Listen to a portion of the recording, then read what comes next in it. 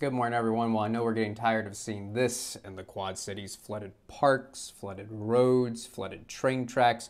But the good news is the next 24 hours are going to be the worst of it because we have finally made it to the crest of the Mississippi River. It is expected to crest this afternoon at 21.6 feet. That is the current forecast, but boy, is it going to be awfully close to our crest in 2019. In 2019, we topped out at 21.68 feet. And could we get to 21.7 feet today? It certainly is a possibility. It's within the realm of possibilities.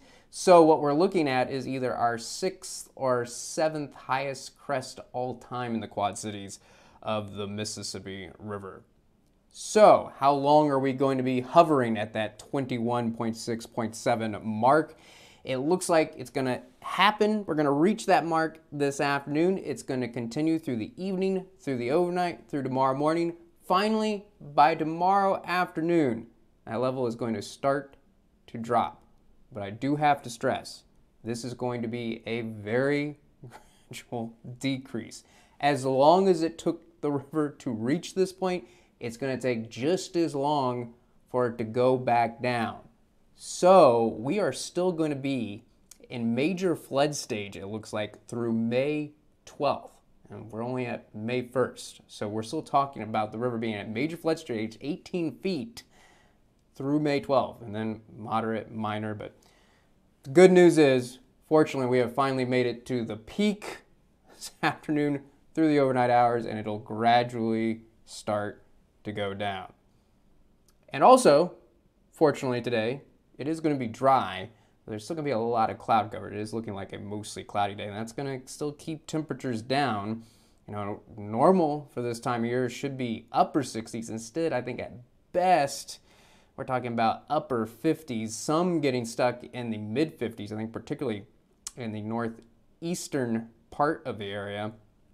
And it's going to be just as windy as yesterday. We're still talking about this afternoon gusts around 45 miles per hour, the kind of wind where it's unpleasant to be outside. So definitely a wind chill factor, and that's going to continue tonight as well. Now, the worst wind is going to be in the afternoon, but still windy, gusts 30, 35 miles per hour through the evening hours, and even late tonight, early tomorrow morning when we're hitting our low temperatures, upper 30s, low 40s, it's still going to be breezy. Gusts 20, 25 miles per hour. Dry tonight, partly cloudy skies. So we got to talk about what it's going to be feeling like early tomorrow morning as you're heading out the door with those breezy conditions. It's only going to be feeling like the low to mid 30s. So this is what you need to be dressed for early tomorrow morning. Now, improvement in the afternoon tomorrow. I do think it's going to be a mostly sunny day with more sun around. Warmer temperatures still below normal for this time of year, but going in the right direction. I think low 60s will be most common. Some could get stuck in the upper 50s. It's still going to be windy tomorrow, but not very windy. We'll just call it kind of a regular windy day with gusts around 35 miles per hour. And looking ahead to Wednesday, Wednesday still looks dry. We're going to continue to warm up, and it won't be windy anymore, just a light breeze, gusts around 15 miles per hour.